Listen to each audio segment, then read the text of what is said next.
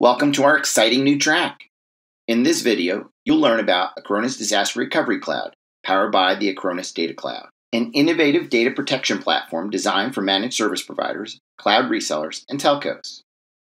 This module might be especially beneficial for those service providers who would like to strengthen their current portfolios and enrich them with highly in-demand services to boost customer loyalty and earnings.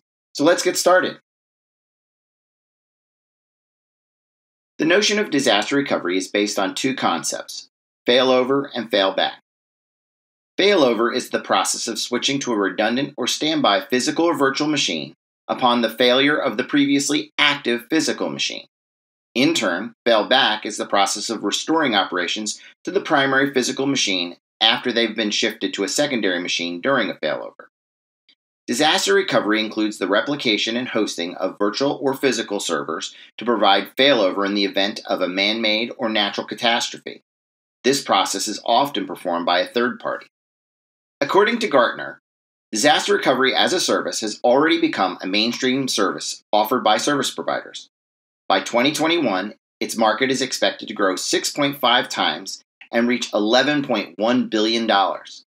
As regards the pricing models, Gartner anticipates that the pay-as-you-go business model for disaster recovery as a service will dominate the more traditional subscription-based models already by 2018. There are two popular beliefs about outages. Firstly, that they're caused by just natural disasters such as hurricanes and earthquakes. And secondly, that it's pretty unlikely that it's going to affect you. But let's face the statistics. According to the well-known and reliable sources such as Actual Tech Media, the number of companies that experience at least one outage this year has increased 9% as compared to the previous year and has reached 46% overall. Moreover, 94% of business outages are related to power loss, hardware failure, software updating, and accidental data deletion, and not to the natural disasters.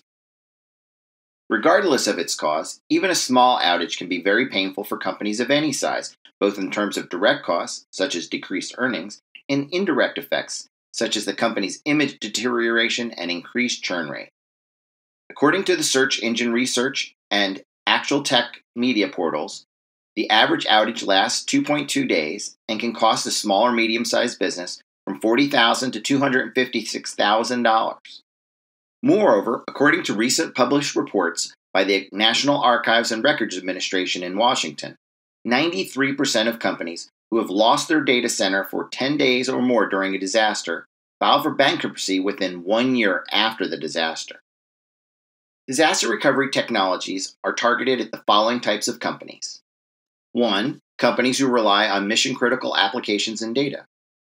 2. Companies that are subject to strict compliance requirements. 3. Companies acting as partners in rigorous supply chain management.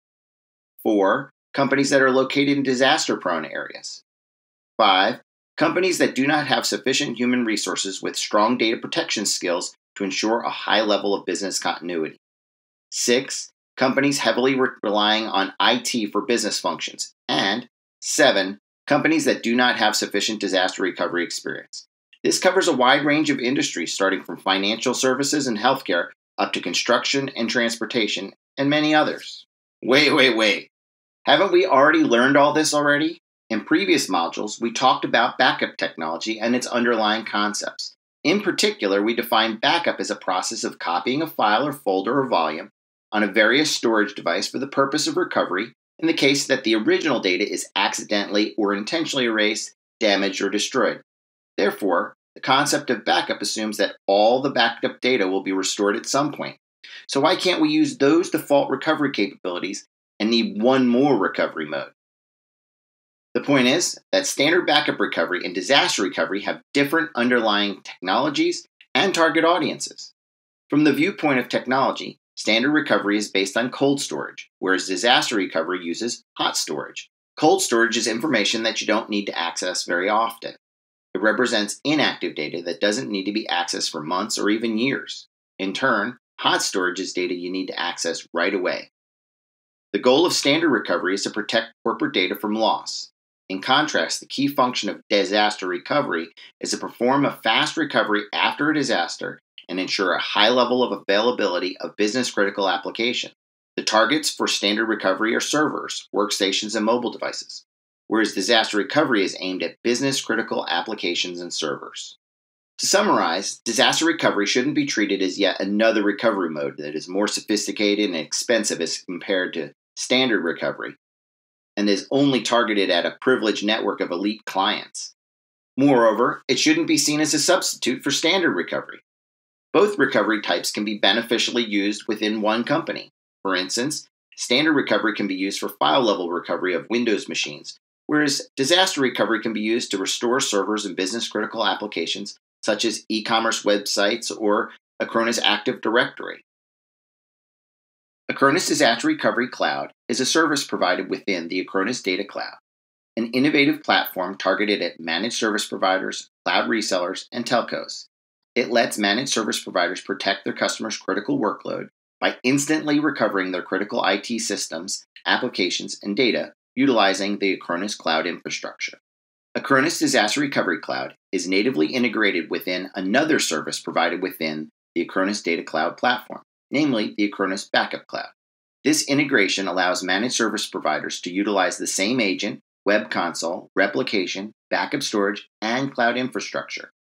As a result, adding disaster recovery service to an MSP's backup service only takes a matter of minutes.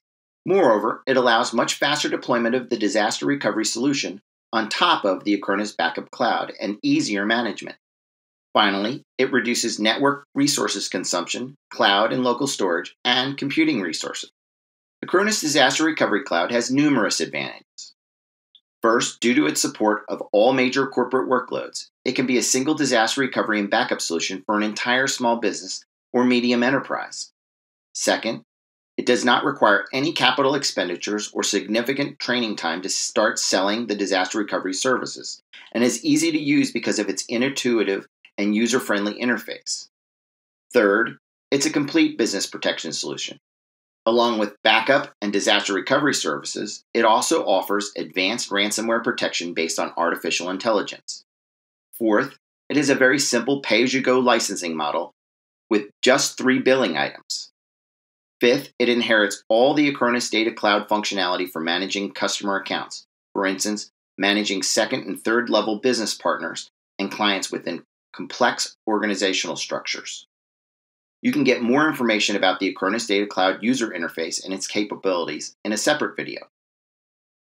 Sixth, it offers coherent upselling opportunities for Acronis Backup Cloud resellers, with almost no time and money needed to deploy the disaster recovery solution, since the service utilizes all the same components as the Acronis Backup Cloud.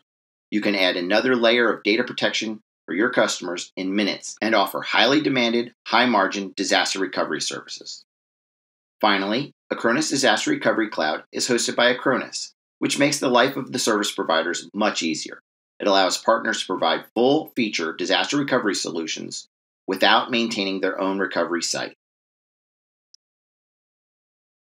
Well, that's it. We'll see you at the next track.